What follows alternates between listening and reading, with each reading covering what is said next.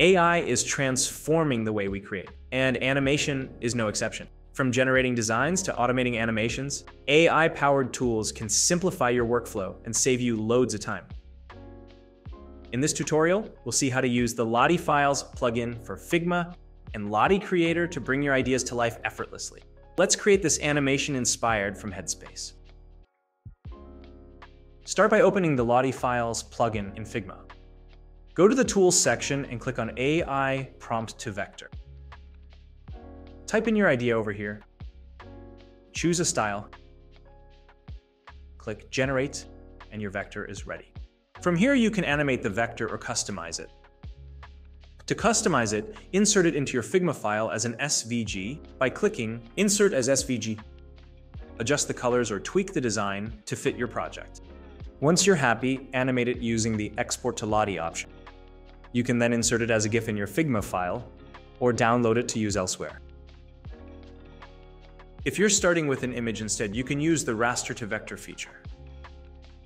Upload an image or pick one from your file, hit Convert, and it'll turn into a vector you can animate or customize. Now let's take this to Lottie Creator. In Lottie Creator, you can use AI Prompt to Vector to generate a vector or upload an SVG you already have. Let's use the one we just generated. Once your vector is ready, click on Motion Copilot. Describe the animation you want. Something like, move this character up and down like it's floating, and it will generate keyframes for you. You can then tweak the animation until it's just right. Let's do the same for this shadow as well to make it more realistic. Animate as many layers as needed until you get the result you want. Once you're done, save your animation to your workspace so it's ready to use in your projects. That's it. With AI tools in the LottieFiles plugin and Lottie Creator, creating animations is faster and easier than ever.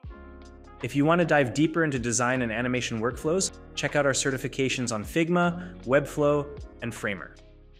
You can also visit the LottieFiles education page for more tutorials, tips, and resources to level up your skills.